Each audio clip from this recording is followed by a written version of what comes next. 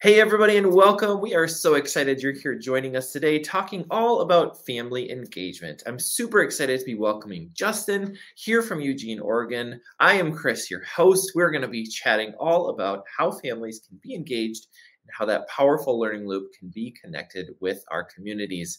Justin, I'll let you introduce yourself really quick before we jump right in. Yeah, my name's Justin Huntley. I'm a curriculum administrator here in Eugene School District out in Oregon. We're I think, the fifth largest district here in Oregon. We've got four comprehensive high schools and eight middle schools and like 20, 21 elementary schools. So a lot going on. A lot going on. I've been in education for 26 years now. Most of those have been as a secondary administrator, but for the last five, I've been enjoying life in the curriculum department here at the district office. Awesome, awesome. I love it. That's you bring such a wide breadth of experiences, which is always great. It helps you to just really serve your community, serve your teachers in the right way. We're going to kick off with a pretty basic question here, Justin. Why is family engagement important for you in your role? I think it's something that I've learned over my years of being a school administrator.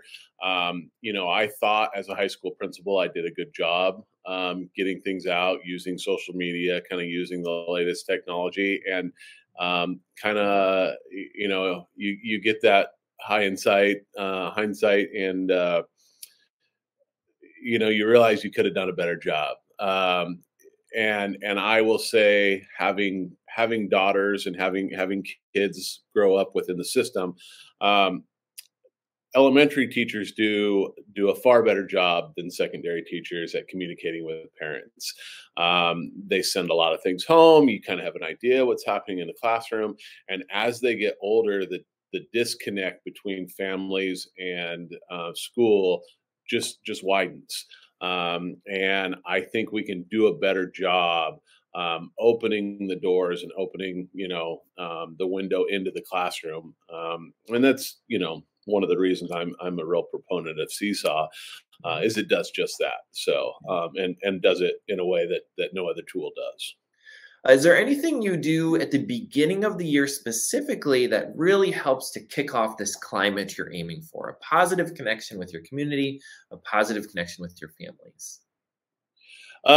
Eugene's a unique community in that we have a lot of individuality, even amongst our schools, and so there has been a lot of unique efforts at various buildings that are different, and so it's not necessarily a unified district way of going about it.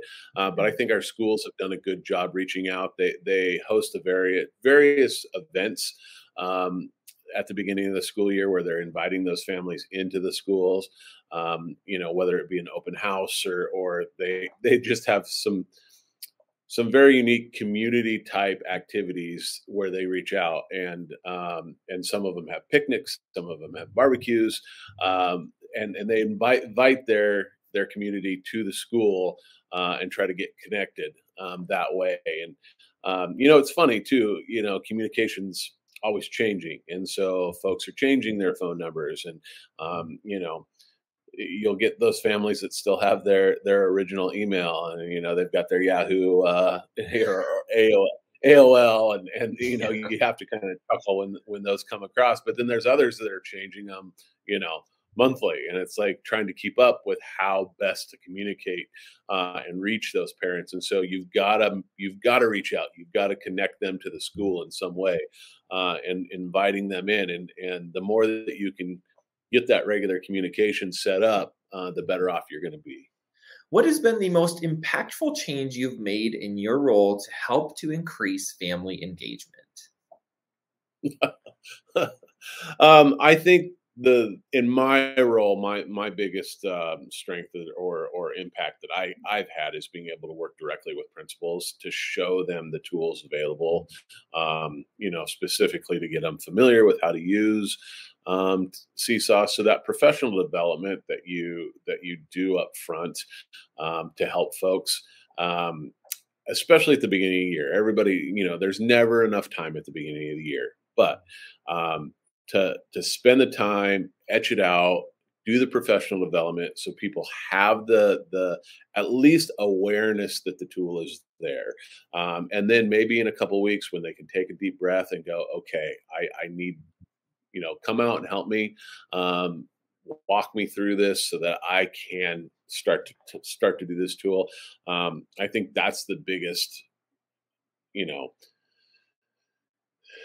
the upfront loading and the upfront work can pay huge dividends in the end. And so it's just a matter of forcing yourself to sit down and learn that new tool. And I met with a principal just last week, and she was asking me what this exact question: what's the best way to communicate with my parents? And I walked her through the tools and what you can do within Seesaw. But then I said, hey, again, you've got to reach parents where they're at. She was used to doing this newsletter and using, I think S'more to do that newsletter. And hey, if you're already doing that, keep doing it. Just add another tool to your tool belt. Just add another way to reach out, because the more that you can do, the more tools you can do, you're meeting parents where they're at. And so just trying to convince folks that just try it, just send one message, see what happens. And just getting them over that phobia of I've never used this, and now all of a sudden I'm going to use it as my communication tool to as my first interaction with a parent. It's like, no, it's not that big a deal. You can always, just like we're doing here, we can always delete it, go back, and you can ask me that question again. It's not the end of the world. And so trying to get them over that phobia at the beginning, I think is important. If I were to give advice to another district, one of the things that we just kind of don't have the ability to do here is kind of that top down, edict of this is exactly how you're going to communicate.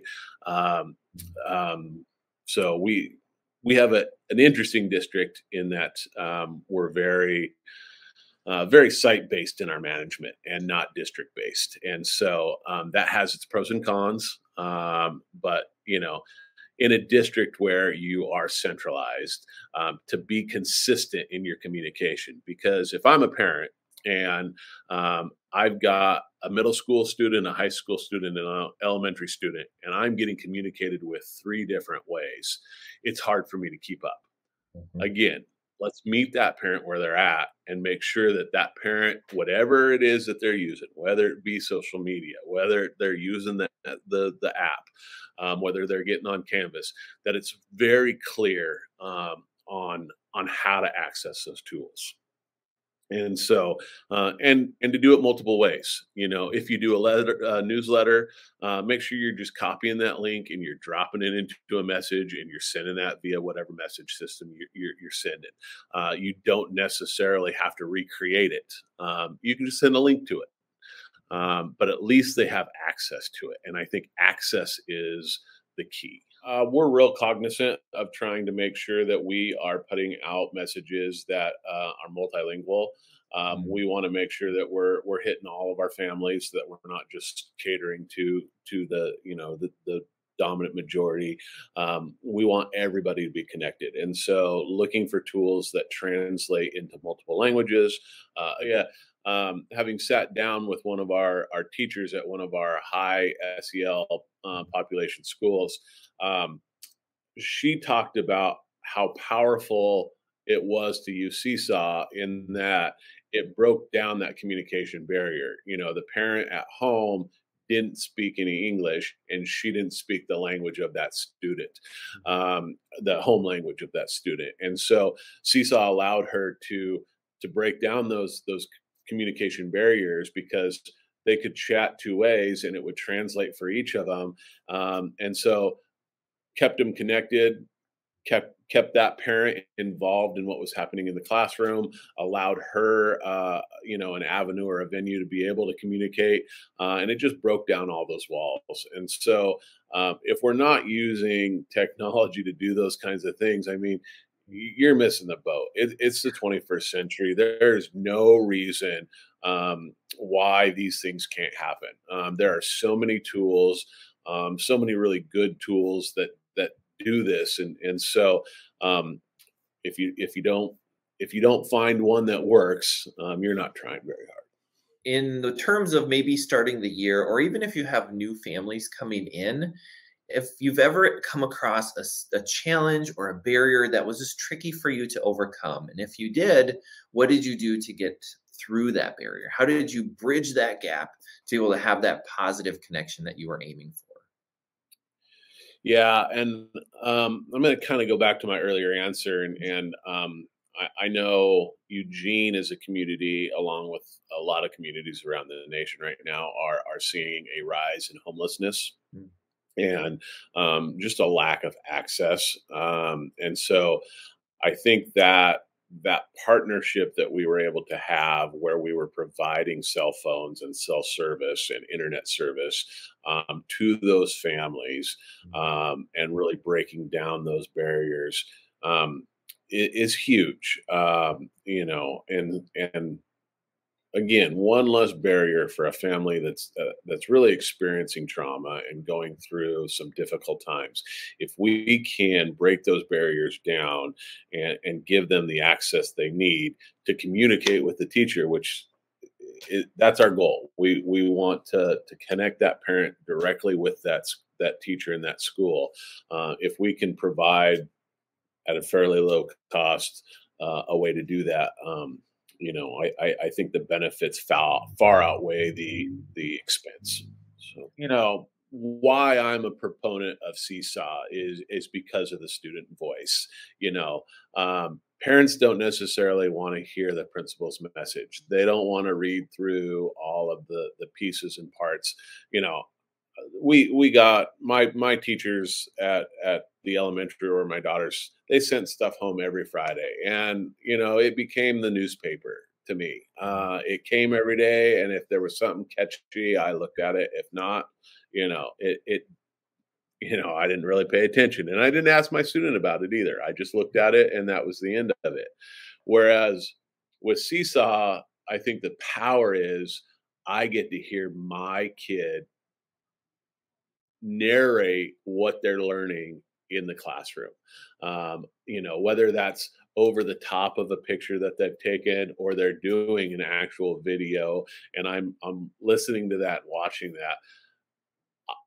I'm gonna watch that. I'm gonna be tied right into that. I'm not gonna get tired of hearing my kid with that little short video clip talk. So, and I'm going to share with the person next to me. Oh, look at my kid. It's the dad pulling out their wallet of pictures. But it's hey, here's my kid. Look what my kid's doing. I just I can't stress enough how important I think that tool is. And the other piece I think it does is because I have that window into the classroom, when my student gets home and I ask them, I'm not asking them, "Hey, what'd you do today?" And I'm going to get the answer, "Nothing." And that's the classic answer, right? And then you have to like probe and pull teeth to figure out what they did in class today. No, I got to see exactly what they did in class today, and I'm going to ask that specific question. Oh, I got to watch your video today. Tell me about that. And they're going to get excited as well, because you saw something they did.